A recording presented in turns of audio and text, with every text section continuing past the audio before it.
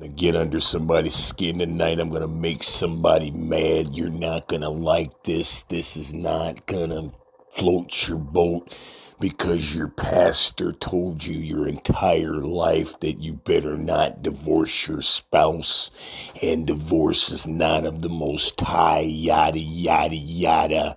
But what they didn't tell you was this passage of scriptures that they snatched out of the Bible so that they could convince you that polygyny was not accepted by the Most High and give you this monogamous scam that is nowhere in the scripture whatsoever.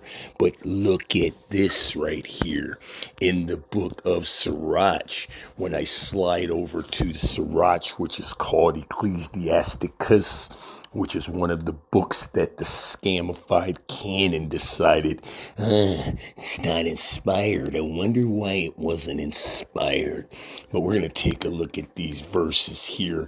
And verse number 23 says, a wicked woman abates the courage, makes a heavy countenance and a wounded heart. A woman that will not comfort her man in distress makes weak hands and feeble knees. Of the woman came the beginning of sin, and through her we all die. Give the water no passage, neither a wicked woman liberty to guide abroad. If she go not as you would have her, cut her off from your flesh, give her a sefer of divorce, and let her go. That's in the scriptures. So I need to know who took this out and where did they come up with their philosophy instead of what the Most High said.